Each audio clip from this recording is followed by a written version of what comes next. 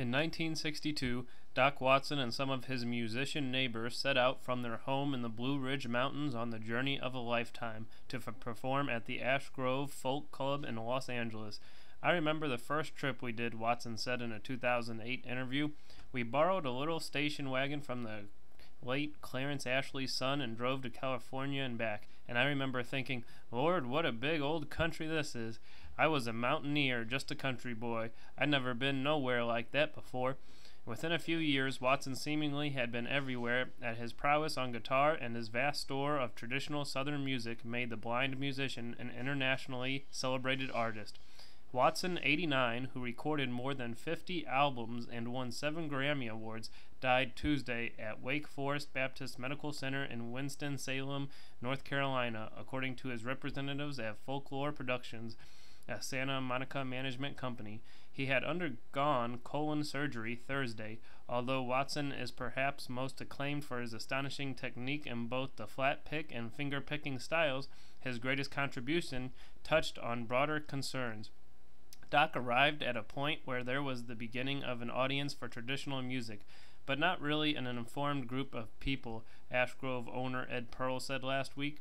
Doc was by far the best traditional artist I ever met at talking openly about his people and just having a casual conversation with an audience. He was among the most versatile and unself-conscious bringers of Southern white culture to the Ash Grove possible, and he did that right from the beginning.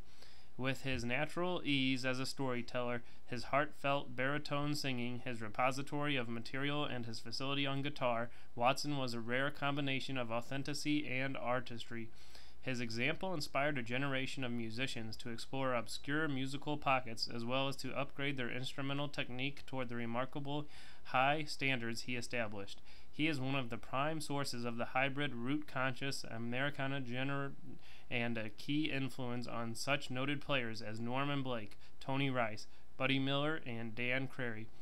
Doc Watson sort of defined in many ways what Americana has become. Jed Hilley, executive director of the Americana Musician Association, told the Times. He played different styles of American roots music. He played traditional country. He played what would be traditional folk. He played what was traditional bluegrass. He played gospel.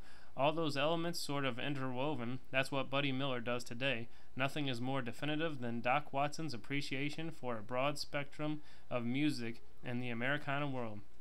He received a National Medal of Arts in 1997 and a Lifetime Achievement Award from the Recording Academy in 2004. Remarkably, Watson was well into his 40s when he embarked on a serious music career. Arthur Lane Watson was born March 3, 1923, one of 9 children in a farming family in Deep Gap, North Carolina. Blinded by an eye infection before he was 2, he was encouraged by his father to be active on the farm. His father also helped foster his musical leanings. Arthur received a new harmonica every Christmas, and when he was 11, his father made him a banjo with the head formed from the skin of the family's recently deceased cat. He got his first guitar at 13 and steeped himself in the music he heard on the Grand Ole Opry radio broadcast and records by such country pioneers as Jimmie Rodgers and the Carter Family. Watson and his brother Lenny played on street corners in nearby Boone, and he later played in local country bands, developing a style influenced by Merle Travis, Eddie Arnold, and Chet Atkins. He also tuned pianos to help support a new family. In 1947, he married his teenage cousin Rosa Lee Carleton, daughter of noted fiddler Gaither Carleton. Watson's new-in-law helped him stockpile his repertoire of traditional songs. Nicknamed Doc by an announcer at a radio station where his group sometimes played, Watson joined a dance in 1953, adding his electric guitar to its mix of country, pop, swing, and square dance music. He had tried to play fiddle but was dissatisfied with his bowing skill, so he began to play the up-tempo fiddle leads on his Les Paul a la Nashville. Session stars Grady Martin and Riley Puckett. For Watson, the traditional acoustic music remained a private passion, so he was intrigued in the late 1950s when the Kingston Trio and other big city singers began to find success interpreting the old songs. But his own breakthrough came by accident. Musician and folklorist Ralph Rinzler traveled to the South to record old-time singer and banjo player Clarence Tom Ashley, who recruited some neighbors, including Watson, for the session. Watson had to borrow a friend's Gibson because he didn't own an acoustic guitar. The recording stirred up some interest, and Rinzler took the players to New York for a concert art town hall that helped coalesce the growing folk audience. Watson also got a booking at Gerd's Folk City in Greenwich Village, and in 1962, Watson, Ashley, and Company headed west for their first Ash Grove engagement. They also played key folk festivals, including those at Newport, Rhode Island, and UCLA. Watson eventually followed Rinzler's advice and emerged as a solo performer, though he was soon accompanied regularly by his guitar son, Merle. For Watson, the career offered an opportunity to pull his weight and support his family, and one of his proudest moments was informing a North Carolina state agency that he no longer needed financial assistance for the blind. It all came to a temporary halt when Merle was killed in a tractor accident in 1985. But after a hiatus, Watson returned to the road.